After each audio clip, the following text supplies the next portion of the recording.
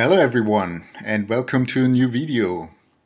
This is not a typical video in my workshop. I'm at home now in my office working on some designs, and I haven't had much time to really work on my cars, on my car projects, because I want to keep my company running and develop new cool products for the online shop.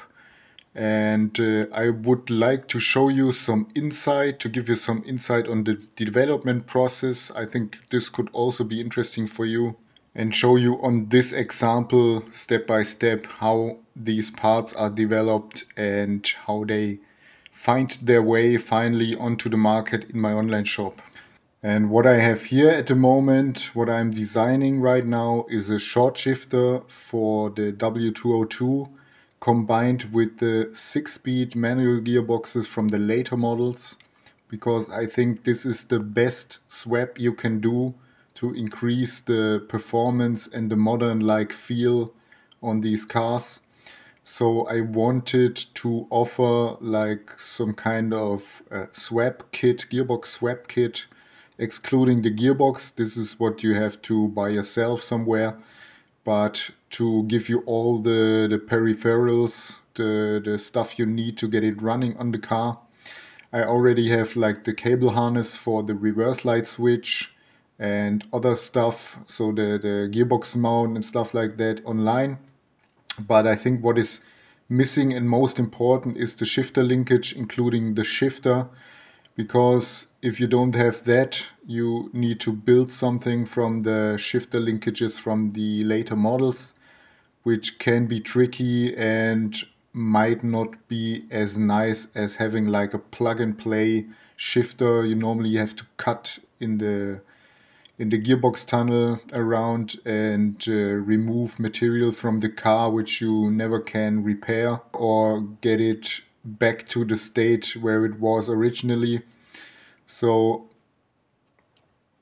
here is my design. The green piece you see is the gearbox tunnel. Apart from the gearbox tunnel, this is something I measured from the real car. You see the 4 holes here, which are in the car with threads where the normal or the original shifter modules thread to, mount to. And I wanted to use this opening only and not have to cut out something from that area. And also I wanted to have like a shifter like in the BMW scene, you know, where you can just buy like a nice racy shifter which has a much higher position, so closer to the steering wheel, which gives you automatically a much more racy feeling if you don't have to move your hands so far away from the steering wheel while shifting. And also what was important for me to have like the movement range shortened in every direction. So not only the front and back movement when you shift the gears, for example from 3rd to 4th, but also have like the sideways movement shortened, so it is all consistently shortened and feels normal and nice. Because you might know these gearboxes, they have this kind of linkage. I have an original one here. So this bolts to a pin coming out of the gearbox, and with that every gear is controlled. So you have the front and back movement, and you have also the turning movement, which selects the gear pairs, let's say. And you can easily design a shifter which shortens the front and back movement. But if you just make the bottom longer, it will shorten, like I said, the front and back movement, but the sideways movement is always the same, because it is clinched to the angle you need to turn this input shaft from the gearbox. So to reduce that angle, you will have to have like a ratio here, which I made with this linkage here. So you see the sideways movement of the shifter. The shifter knob turns around this point.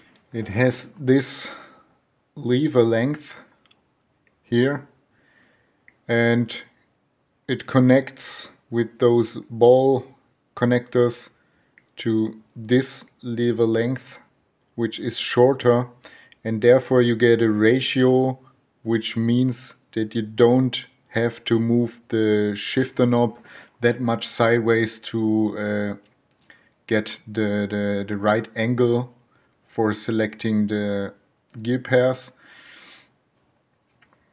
And that's why you can move up the shifter close to the steering wheel without having to move it so much sideways, which would be the case if you wouldn't have this ratio here. And for the front and rear movement, you see that the ratio between the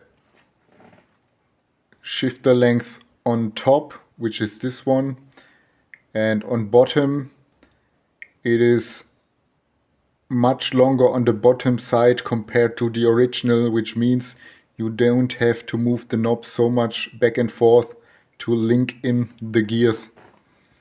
And this of course needs to be tested. So this is close to the final design. It took me, I don't know, 20 hours maybe. But there will also be some adjustments, I think, after having the prototype here and testing it on the car. And it will also be adjustable for different engine positions. That's why you see the slot here. So you can elongate this connector because on the 5 and 4 cylinder models the engine sits a little bit more in the front. It's around 2.5 centimeters, and on the 6 cylinder engines the gearbox flange sits a little bit more in the back, so this needs to be shorter, and that's what should be possible to adjust with this slot connection here. So this is universally fitting, plug and play to any engine type, and in combination with the newer, more modern 6-speed gearboxes. And we already got some 3D printed prototypes here. So what you just saw in the designing software, we have here printed in nylon. It's very strong stuff, very nice. And yeah, I'm still waiting like for the standard parts, the screws, the joints. I already have some parts here, so see there's already some ball joint inside. I'm still waiting for the clips here, for example. There will be some bushes here, and then it can be assembled. And I think this is so strong it could already work like on a real car, but it's just for testing the movement range, the feel, and also I need to finalize the distance for the linkage here.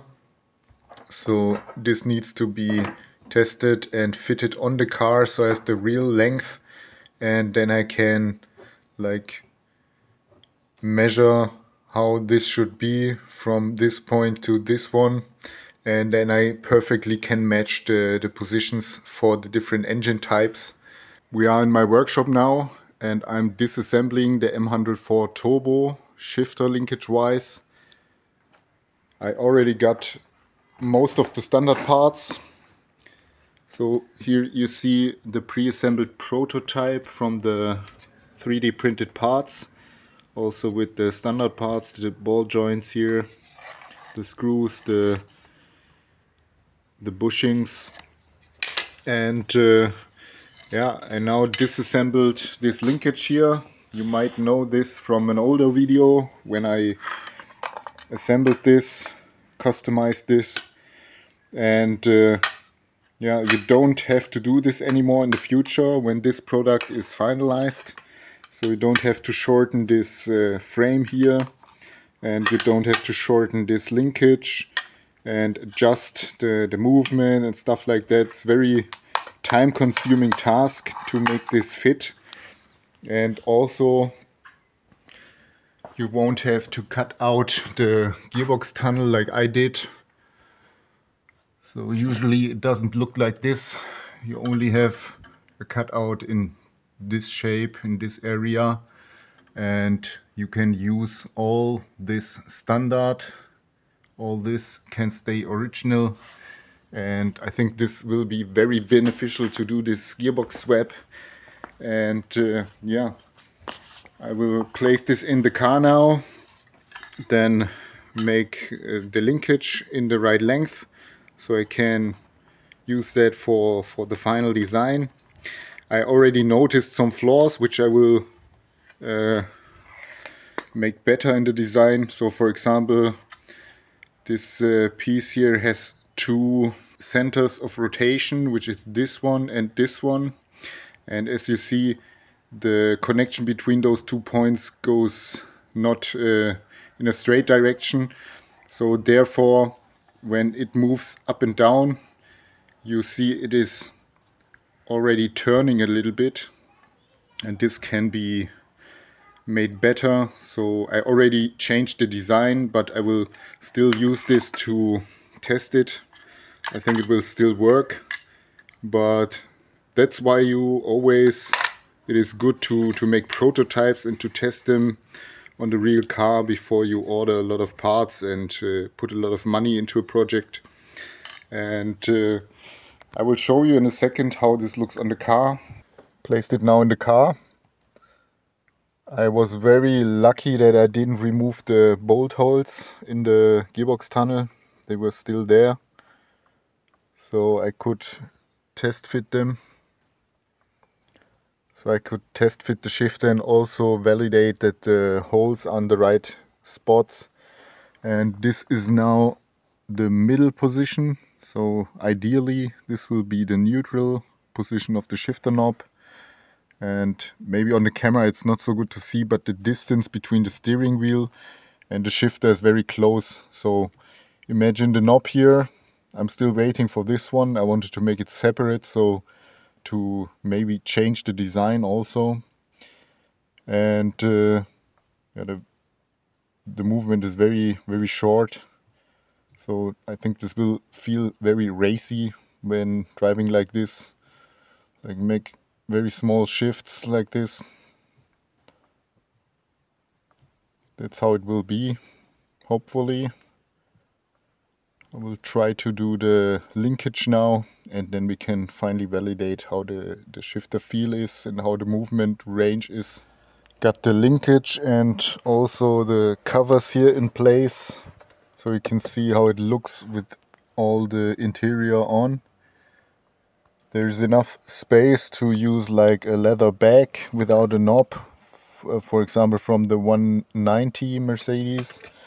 This could be placed here, and then you wouldn't even see the mechanics down there, and this could look really nice. And imagine then black anodized aluminium, for example, black knob. It would be a very stealthy design.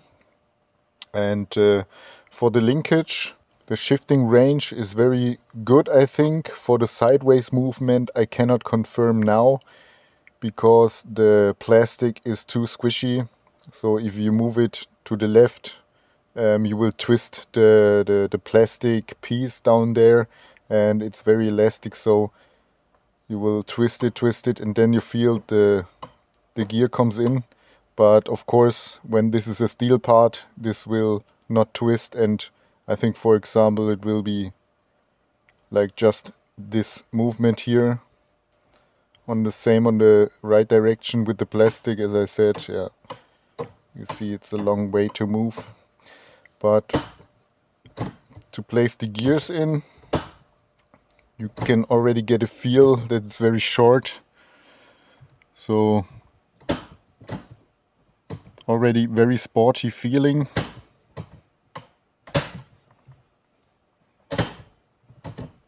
I will show you the mechanic from below, and I got the length now for the 6-cylinder, and that's all I need to know. For the 5-cylinder, I know that it needs to be adjustable 25 to 30 millimeters longer, and then it will be fine for both engine types. So the 5-cylinder is also the same length as the 4-cylinder for the shifter linkage down there. Let's have a look. Here you see it from below.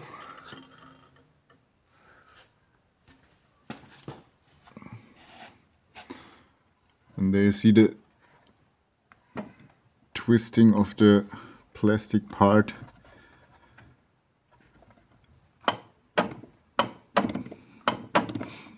But I just confirmed the sideways movement, because if you lock in the gear, you can see the difference of the shifting range between the first and the third gear, for example.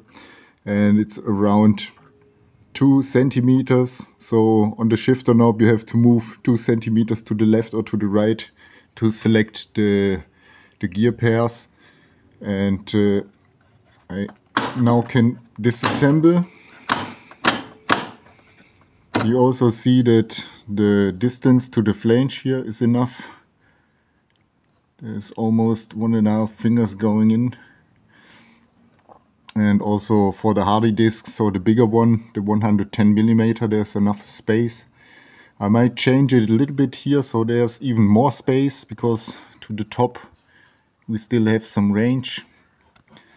And then it's fine, I think. I'm really happy with the design, how it fitted. And I will optimize the last few things, and then it's time to bring this to production. And then it's around 2 or 3 months until it will be available in the online shop, I think. But yeah, that's the status of this project at the moment. I wanted to let you know what I'm at the moment, because not much videos were coming in the last few weeks or month. Much stuff to do to get the company running. But yeah, you see, I'm productive, and I do my best to bring nice products for these cars to the market. Thank you for watching. Like, subscribe, and see you in the next video.